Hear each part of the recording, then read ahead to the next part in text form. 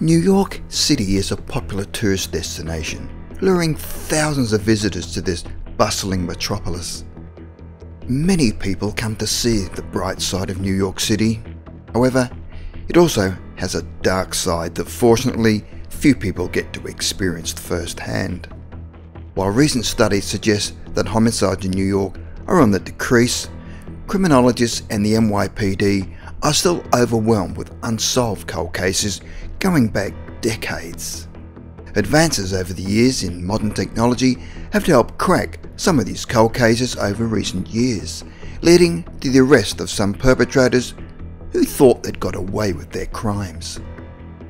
The following are 6 unsolved mysteries from New York City.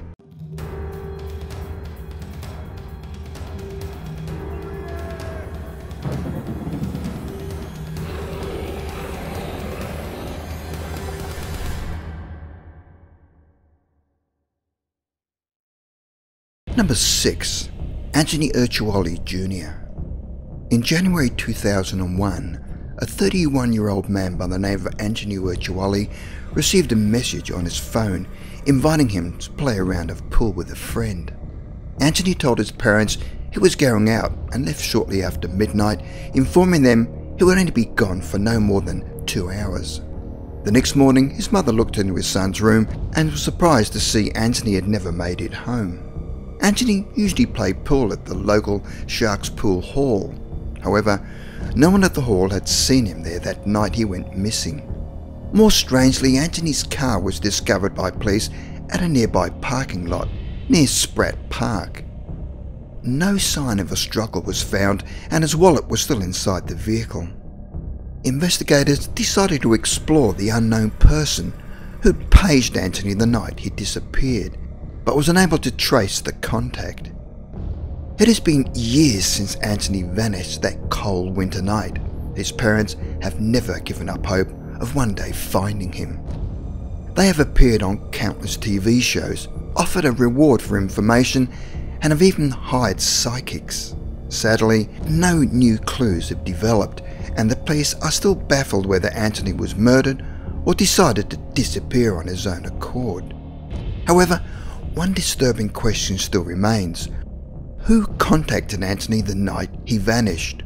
Or did he make the phone message up as part of his disappearance? Number 5. Rashawn Brazel. One early morning on St. Valentine's Day 2005, an unknown male knocked on the door of 19-year-old Rashawn Brazel, who was a gay African American. Brazel lived in an apartment in the Bushwick section of Brooklyn and left with the mystery adult male. The two men were seen stepping onto a train at the Gates Avenue station before exiting at the Nostrand Avenue station in Bedford-Stuyvesant. Brazel had not planned to stay out the whole day, as he was having lunch with his mother later that afternoon. However, Brazel never met his mother and could not be reached on his cell phone. 3 days later, transit workers working in the tunnel of Nostrand Avenue station discovered a trash bag. Inside the bag was the gruesome remains of Brazel's right shoulder, right arm and lower legs. More of Brazel's remains were found on February the 23rd in a Greenpoint recycling plant, which included parts of his pelvis.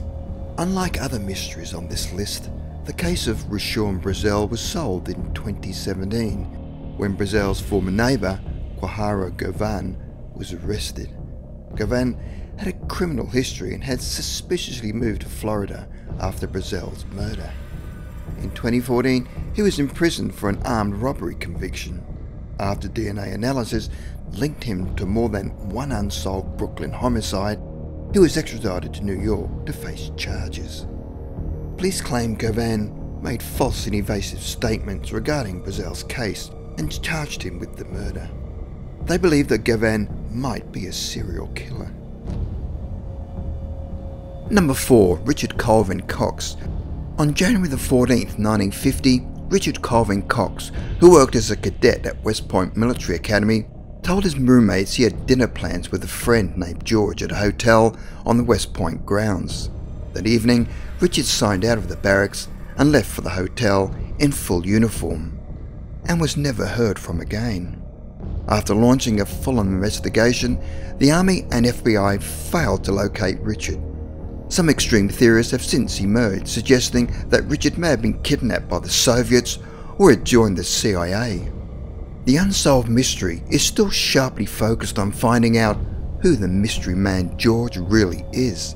It is believed that George and Richard became good friends while stationed in Germany. Richard's roommate explained that Richard appeared surprised and somewhat upset upon finding out that George was in New York City. Investigators now speculated that Richard may have been involved with some shady activity in Germany. Another theory even suggests that Richard may have gotten a woman pregnant while in Germany before murdering her to keep her from having the baby. Other theories speculate that Richard and George may have been in a homosexual relationship and decided to abscond together.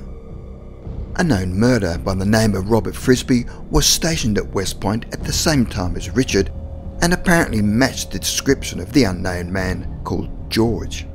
Robert Frisby was also known for selling forged IDs. Could Richard have brought a new identity from Robert Frisby the night he disappeared to start a new life? To this day, neither of the men have been found, and the case of Richard Calvin Cox will most likely remain unsolved. Number 3. Lorraine Snell. On September the 25th, 1980, 19-year-old Lorraine Snell vanished after leaving her mother's home, located on East 39th Street in Brooklyn, to make plans for an engagement party at a restaurant in Midwood Terrace. A bartender was questioned at the restaurant and stated that Snell left with a man named James Burris, the estranged husband of Snell's cousin, Barbara. Tragically, Snell's body was discovered in the backseat of a car by New York City police. She had been strangled with a cable that was still left tied to her neck.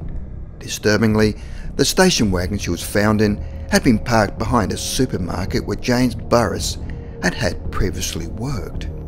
The night Snell went missing, Burris had robbed a cab driver and was serving time in jail, and detectives couldn't link Burris to the murder of the young woman. At one point, Snell's case files mysteriously disappeared, which slowed down the investigation. After the killing, Snell's mother Pearl was visited by Wayne Tennant, a district attorney investigator who confided that the NYPD were determined to find her daughter's killer. Tennant frequently reached out to Pearl with updates about the case. However, it surfaced that Tennant had never been assigned to the case, so why was he interested in her murder? To this day, Lorraine Snell's case still remains unsolved. Number 2. Sarah Fox. On May the 18th, 2004, 21-year-old Sarah Fox left her apartment to go jogging at a local Inwood Hill Park and never returned. A week later, her body was discovered naked and badly decayed in a remote location of the Manhattan Park. More disturbingly, tulip petals and branches had been placed around the body, which police believe was done in a ritualistic manner. Botanists confirmed that the plant material found at the scene originated elsewhere in the park, which suggests the murderer was familiar with the area. A local artist and self-described clairvoyant, Dmitry Shineman, soon became the primary suspect. He would often roam the park and often scream obscenities at parkgoers. However, the Moscow-born man was never charged. However, Shineman's involvement did not end there.